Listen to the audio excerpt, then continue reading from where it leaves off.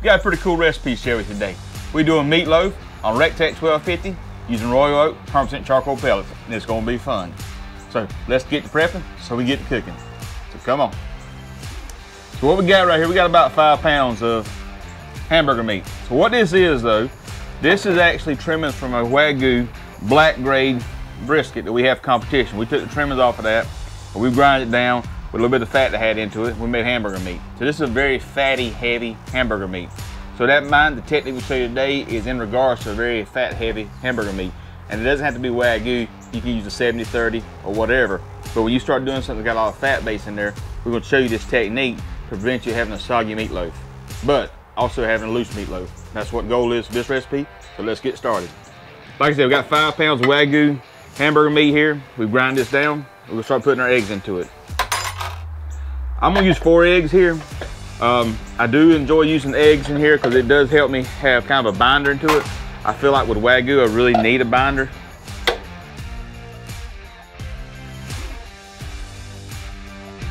Take a spoon I got right here. Just want to mix them up.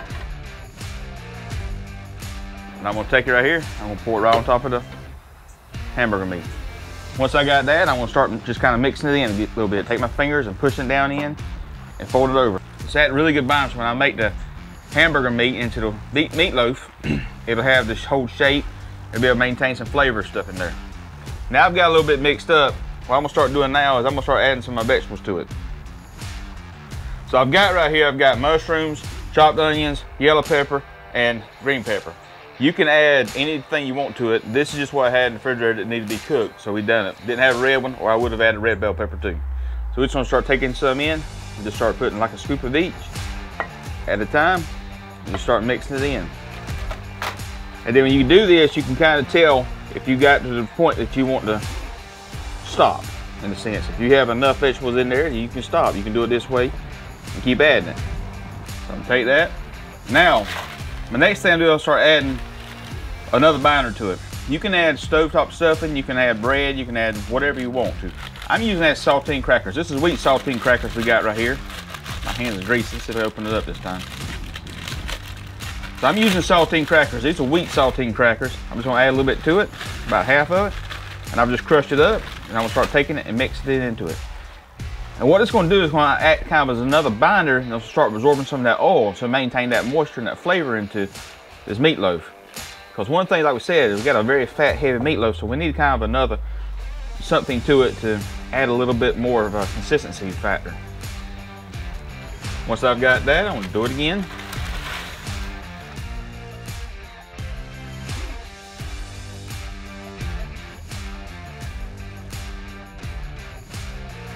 Now, I'm gonna add some rub to it.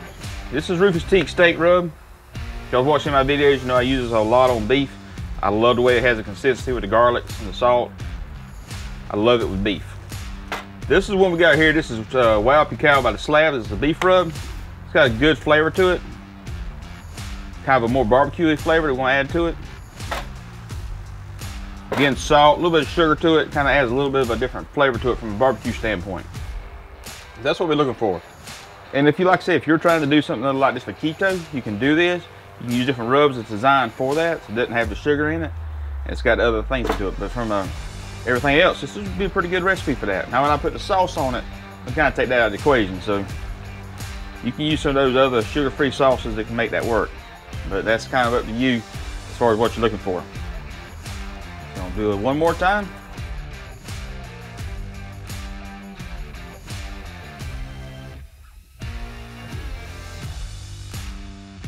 All right, so we got wagyu beef hamburger meat all mixed up with our vegetables and our onions and stuff here. We're gonna set it to the side. I'll get my pans ready so I can show you this technique we use to make sure you don't have a soggy meatloaf. So be right back. So we're gonna put our tinfoil and wrap our pan here to show you this technique. But first thing, we gotta light our grill. Let's light this Rectex 1250 until you get up to temperature.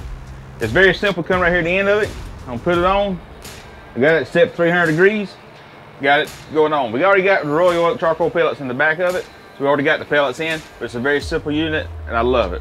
We got meat pros in there, so we'll be able to add it to our meatloaf. So, let me show you what I'm gonna do with this.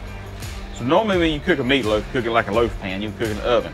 The moisture of a lean meatloaf is gonna come there and kind of maintain moisture in that loaf, but through a loaf pan. However, if you do a fat heavy meatloaf, it'll be soggy. The technique we use today, we use this pan, we're actually gonna turn it over, and we'll cook it this way so that the fat's got the ability to get out of there. So much fat's in there, I'm not worried about getting dry. I'm worried about it just not getting soggy. So let's go, show you what we're gonna do. So first off, take one of your oldest pans you got here. This is one we've used many times in the grill, so this is not my presentation pan. So I'm gonna take this one and wrap it in tin foil.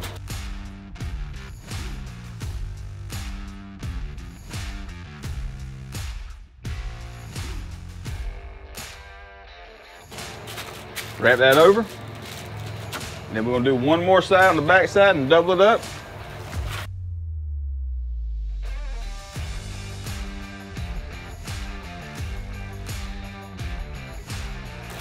So now we're gonna take this over, start putting a meatloaf on it.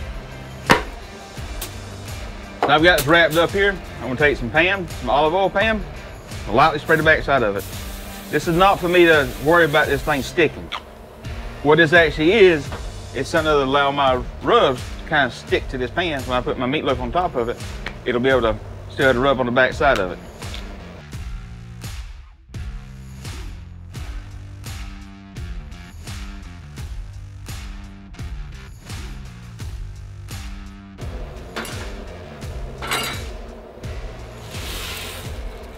So I got my meatloaf right here. My pan's got my seasoning on it. I got it mixed up. Let's dump it out. Now what I'm gonna do is I'll start massaging this into shape. Start pushing it in and pushing it down. Basically trying to press it. So I got a shape I'm looking for.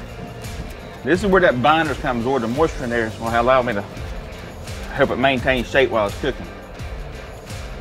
And if you like a flatter, longer meatloaf, you can do that. If you want to do one that you want to make sandwiches out of, you can do a log of that nature. It will flatten out some while you're doing it, so just remember this, but we got just trying to maintain our shape right here. What I'm basically doing, I'm pushing it to when I'm pushing it, I'm not seeing it cracks in it. I'm trying to get it tight right here because it's got, like right here, it's got a lot of vegetables there, so it's gonna crack it down a little bit. So I'm just trying to push it in there so I can get the shapes I'm looking for when it starts, so it won't start cracking. Because if it cracks now, it'll crack when it's cooking. I think it's pretty good, don't you? I think that's pretty good. All right, so now start putting some seasoning on it, on the outside of it.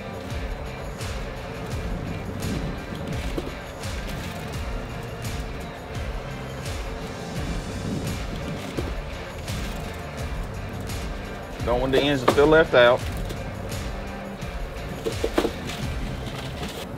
The wind's blowing pretty good through here, so I'm getting a lot of rub off the meat. So that's kind of what, keep going a little heavier because much of my rub here is going off the meat.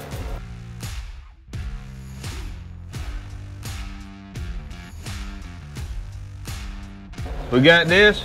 Now we went to RecTech, get it at temperature. We'll put this bad boy on. Hey, so RecTech 1250 is scope temperature. We're cooking at 300 degrees. We went to put a meatloaf on the grill and get this party started. So let's go.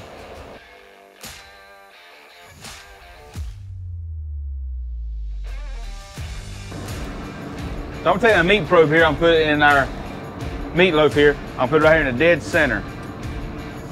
So I'm gonna come on kind of at an angle because of this grill and stuff here. Go here. I wanna be about the middle of the meatloaf, dead center. We'll shut this bad boy down. Hey, so I got a question for y'all. You got a RecTech 1250 here, it's cooking. Love the machine, great unit here. We got a problem. I haven't named it yet. I need y'all's help to help me name this grill. So if you don't mind, leave a comment section below. Give me some ideas of what we should name this here RecTech 1250. And one of those names will be the ones we end up naming it. So do me that favor. So stick around, we'll keep checking on this thing about every 30 minutes. I expect it to take about 2.5 hours for this meatloaf here to get up temperature and cook it. We're looking about 155 to 160, somewhere in that neighborhood. We'll maintain moisture, but the meat be done. So stick around, be right back. All right, we got our meatloaf here. We reached temperature we're looking for. We're gonna pour this bad boy off. We'll start putting some sauce on it. Let's pull it off.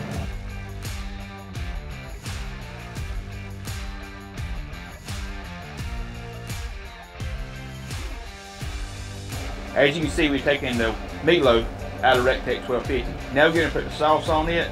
We're gonna turn this off and let it start cooling down. Just enough temperature to kind of set my sauce. I don't need to cook it no more. It's already cooked at the temperature I'm looking for.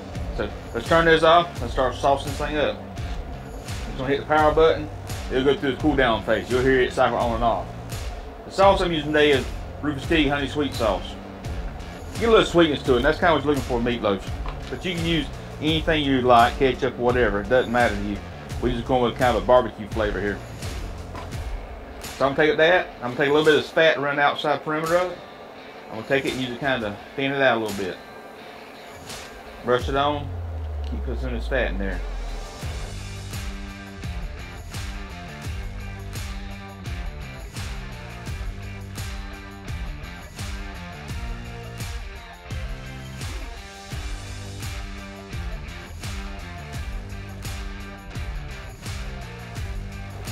So we're going to take this right now, set this back in the Recteq while it's going through the cool down phase, and just let that temperature kind of just set this sauce in. Let's put it back on the grill.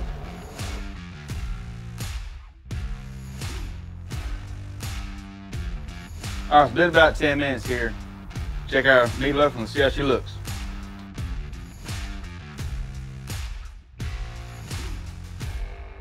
So now we got our meatloaf off of our Recteq 1250.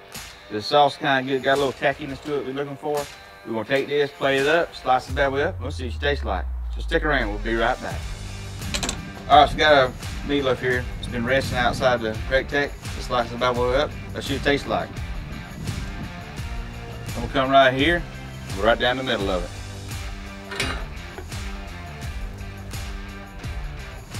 Get a little slice out of it. Pull this off. Why don't you just look at that right there?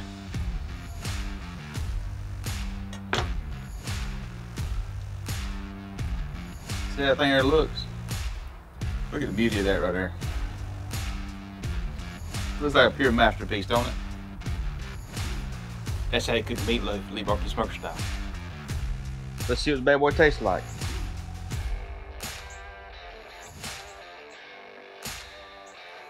Right out the heart of it. Still a little warm.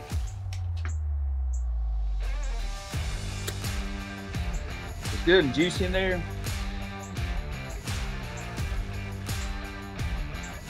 That is perfect. That's the perfect meatloaf right there. Good simple recipe. The wagyu meat maintains moisture. Just use a fatty hamburger meat. It works good. The wagyu kind of gives a little bit different flavor to it. You can add some beef tallow to it if you want to.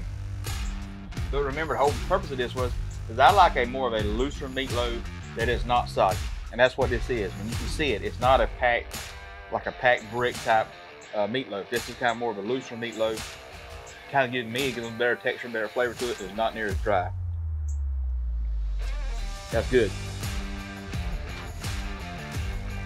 That was really good. So take this recipe and take this technique and give it a try next time you do a meatloaf. I promise you won't be disappointed. It's got an awesome flavor to it. The techniques, the way we're cooking it, maintain moisture to it. Use a fatty, heavy hamburger meat, you'll get some really good results. So thank you for watching our videos. Please like, share, subscribe, turn the notification bell on. Also, don't forget to follow us on social media, Facebook, Instagram, Twitter, and TikTok. Now, that being stated, we're going to read that state of blessing, go inside and eat this for lunch. But first, we got to let Dolly try it. Dolly, you ready? You ready? You ready for this? All right, let's see if you like it. Well, Dolly liked it. I reckon Dolly like it. You will too. Let's say the blessing. Let's go eat some lunch. Lord, bless the food by its seed. In His name pray. Amen. Thank you for watching the videos. Dolly, was that a pretty good one? I thought it was really good. Good Lord, I'll give me another piece. Here you go. Your mother gonna kill me. Ain't that's good, Dolly.